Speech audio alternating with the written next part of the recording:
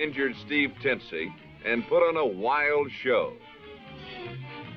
He was pressured and battered, but managed to rush for 68 yards, more than twice as much as any other Bronco runner.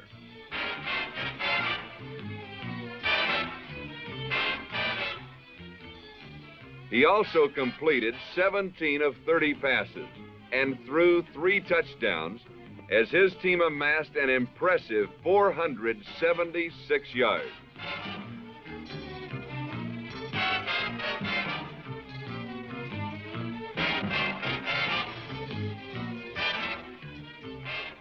Briscoe moved the Broncos toward their first score with accurate passes. He hit number 85, Tom Beer, with a 19-yarder.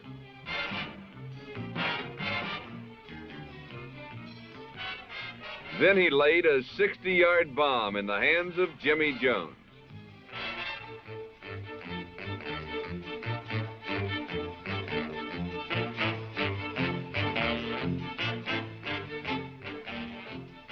In the third quarter, he connected with another rookie, number 42, Bill Van Heusen, for a 28-yard score.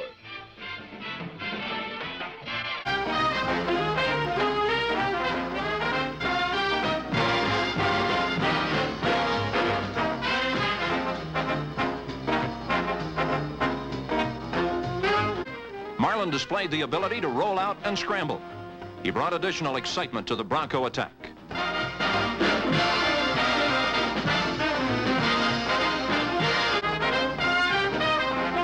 With time running out and a tie imminent, Marlin drove the Broncos steadily downfield. With less than 2 minutes left, he stunned everyone with a daring quarterback sneak from 10 yards out and won the game.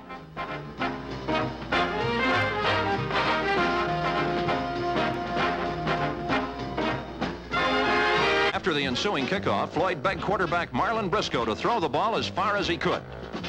"I'll be there," said Little.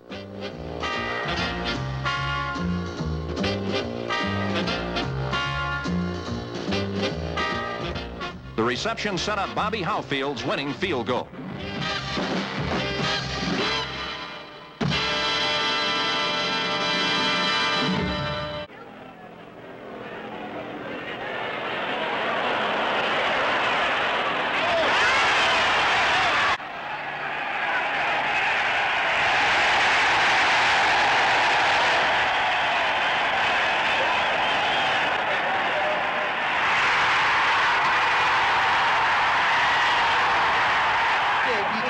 Quick look.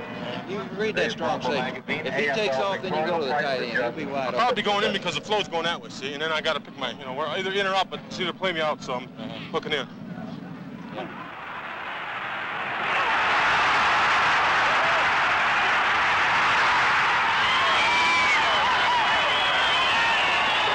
Pass is complete to Tom Beer.